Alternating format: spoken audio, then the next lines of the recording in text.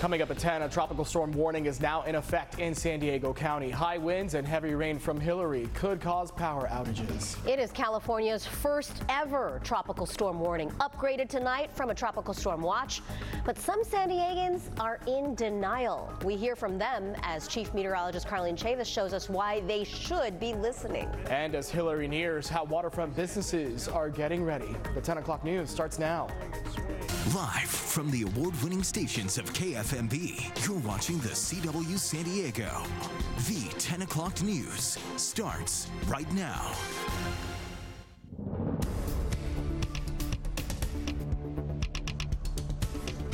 We begin tonight with a historic storm heading our way. We are now under a tropical storm warning. The National Hurricane Center upgraded the tropical storm watch a little after 8 o'clock tonight. Good evening and thanks so much for joining us. I'm Marcella Lee. And I'm Jesse Pagan. The upgrade to a tropical storm warning means we will see tropical storm force winds within the next 36 hours. Right now, Hillary is a Category 4 hurricane south of Baja California, where people are already feeling it. We have team coverage tonight from all across San Diego County. Our Steve Fiorina is live in Mission Bay with how waterfront businesses are getting ready. Rocio de la Fe is live in Santee showing you what to do if the power goes out.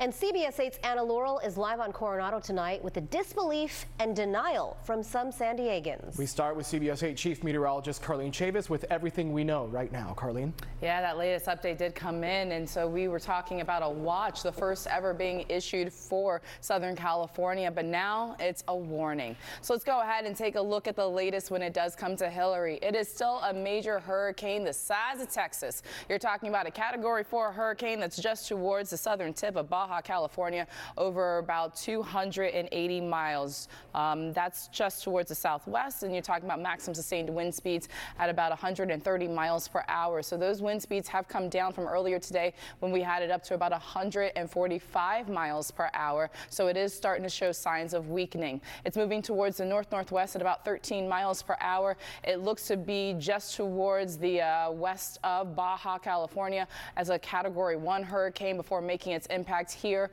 for us in Southern California, especially for San Diego County, and that would be a little bit after 5 p.m. as a tropical storm. But the catch is a lot of the wind and rain is going to come well ahead of that center of circulation moving over us. So we'll go ahead and break down what we're expecting for each region coming up in your complete forecast. And a lot of people are talking about Hurricane Hillary online, but it seems like a lot of people really don't think something's going to happen. CBS 8's Anna Laurel spent the day talking to people along the beach, and she is now live near Hotel Del Coronado.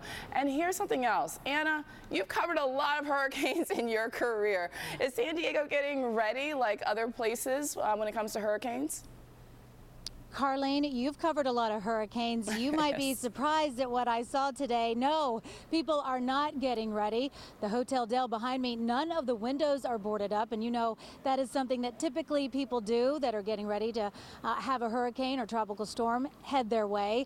I did speak with the mayor of Coronado tonight. He says that the city went ahead and cleared out the storm drains to be ready for all the extra water, and they gave out all the sandbags that they have. But for the average citizen that I spoke with tonight, they act like nothing is about to happen.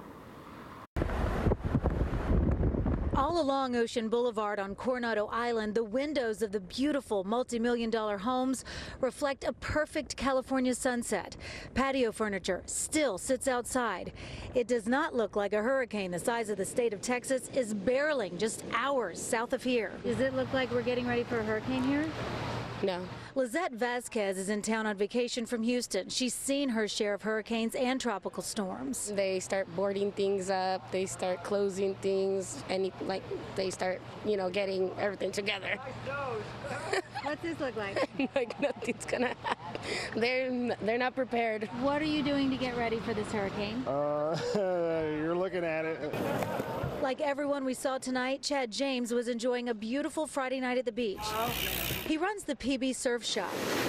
He says the storm that hit in January and flooded the Mission Beach boardwalk did not hurt his shop, so he feels like it should be safe this weekend, or at least he hopes it will be. Starting January 1st here, it's been completely weird, so I guess we just expect anything to happen. I just think we're not used to it. You know, when someone says, tropical storm or hurricane's coming, I don't think they're used to it. I think Walden Keys is a lifelong Mission Beach resident and business owner here. where I haven't seen one window here on the ocean front anywhere here in Mission Beach or Pacific Beach that's been boarded. He did see a couple people bag some sandbags. Not sure if a couple will help. The reaction all over the boardwalk is the same. Is it really going to hit? We don't believe it's going to hit. A little San Diego denial. You see that happen with a lot of other hurricanes at different times, right? People weren't really prepared and they didn't take it very serious, and look what happened. So I think no matter what, you never know. Mother Nature's unpredictable. Mother Nature is unpredictable. Look, I've covered about a dozen hurricanes and tropical storms, and there are those that are predicted to be major, massive, monster that don't pan out that way, okay? But there are others that are just predicted to be average, let's say, and it turns into something that major rain, major flooding that will change people's lives negatively. So that's why as journalists we continue to beat the drum and make sure that you at home are ready and are safe.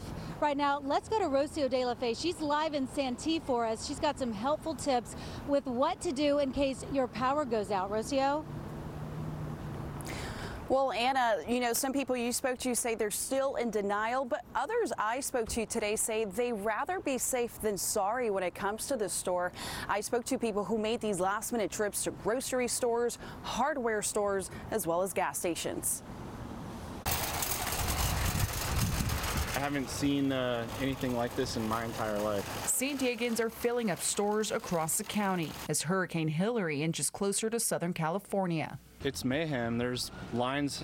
People are lined up halfway down the aisles. Just yesterday, stacks of water bottles lined the outside of the Savants in Claremont. Today, we watched as workers brought out dozens of new cases. As everybody thinks it's COVID all over again, 2.0. Over in Miramar, at Harbor Freight Tools, staff say they've been selling more generators, tarps, and sand than ever. I noticed on the shelves, most of the tarps are gone.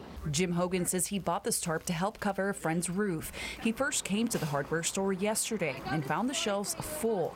But today, he says there were only 2 tarps left. He thinks the storm won't be too bad, but believes people should take the necessary steps to protect their homes. Have some weatherproofing around your house. Whatever you think is susceptible to damage, take precautions in that area. And in the case you need to power up your generator, make sure to use a carbon monoxide detector inside your home. Generator exhaust contains carbon monoxide, which can be deadly. Never operate a generator indoors because that could lead to a buildup of carbon monoxide. Make sure to place generators at least 20 feet from all windows and doors. Now, one thing to keep in mind this weekend is that if you still haven't gone out to purchase essential items for this storm, the stores are likely to be a little more chaotic than usual. So that's one thing to keep in mind. You still have tomorrow to get out and be able to buy essential items. Now let's go to Steve Fiorina, who's live in Mission Bay with the latest on how businesses are preparing. One business you might be thinking of is SeaWorld. For instance, they say that the safety of its animals, its guests, its employees is top priority. They have comprehensive weather and emergency plans in place, and they are carefully watching the progress of this storm. As of right now, SeaWorld plans to be open.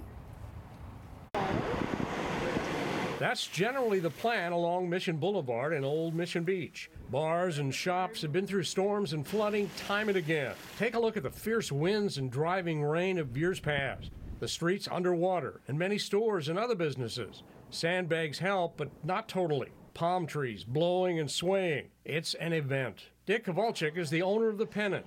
He's not moving. We're going to stay open. I've worked on tuna boats for 10 years, and we know when a big storm, you run away from it at an angle. The impending storm doesn't worry him so much being on land as compared to being out on the ocean. His bartender's on the same page. We're not too worried. We're going to stay open and probably have a good time. Down the street, Mission Market plans to do business as well. We're gonna stay open. We're gonna put sandbags, and yeah, we're gonna deal with it. It's business. We can't close. We're a grocery store. We're essential. We have all the survival foods. We'll put the sandbags up front there, and then we'll see once the day hits. And we'll pretty much go from there. The Beach Homes Realty office closed today with a nice set of loaded sandbags guarding the front door. And a homeowner around the corner covered up some flowers and plants to protect them. This is likely to be a weekend to remember for anyone and everyone in the path of Hillary. I'm gonna definitely face it. I heard it's going down to a tropical storm once it hits land, so check it out, check out the rain, see the vibes. And those vibes could be pretty heavy. Let's hope we all manage to stay safe. All right, Steve, have you learned about any other places besides businesses and their plans for the weekend? Well, as a matter of fact, San Diego State has announced that on Monday it's going to be virtual learning. They want to make sure that everyone there is safe and able to attend classes then in person on Tuesday. Better Steve to be Fiorina, prepared. CBS 8. Thanks, Steve. Now, sandbags could be essential this weekend to keep your property safe from flooding. Right now, the county and CAL FIRE are offering free sandbags for people living in unincorporated areas. These are available at many fire stations, including the ones in Bonita, Fallbrook, and Ramona. Here's a look at the list of locations handing out sandbags. You're asked to bring your own shovel to fill those bags with sand, and a warning, some locations are only offering the bag to you, so then you'll have to go somewhere else to fill it up with sand or dirt. They're also offering sandbags within the city of San Diego limits. We have a full list of locations on our help button at CBS8.com. Tonight, Amtrak says Pacific Surfliner trains 761 and 794 between San Diego and Los Angeles will be canceled tomorrow night through Monday morning because of the storm. Amtrak says the cancellations are in effect, these ones, and more are possible. So continue to keep track of those schedules if you're planning to use Amtrak. Workers at San Diego International Airport are tying down equipment on the airfield and at the construction site for Terminal 1. Airlines are starting to cancel flights too. If you've got a flight this weekend and into Monday, keep an eye on delays and cancellations and get in touch with your airline. It's highly likely something will happen. It's always scary driving in the rain, and the county wants to remind people to drive safely and be ready for any flooding. Here are some things to keep in mind. Some of them may be common sense, but some of them may not. Turn on your headlights even when it's light outside to see better and make it easier for other drivers to see you. That's the law. Also, try to drive toward the middle lanes as water tends to gather on the outside of the lanes, and avoid driving through deep water because it can affect your brakes. If you can't avoid it, test your brakes afterward to make sure they've dried out and they're working like they should. Be sure to download our free CBS 8 app to keep up with the latest forecast and weather alerts. That's how I find out that we were upgraded from a watch to a warning. We pushed an alert out. It has the up-to-minute forecasts and new information as soon as you need to know about them ahead of our stormy weekend. Coming up after the break, how the city of San Diego plans to keep people who are experiencing homelessness safe ahead of the storm. And in our next half hour, recovery efforts continue in Maui. We hear from a community on the rebuilding of fire-ravaged Lahaina.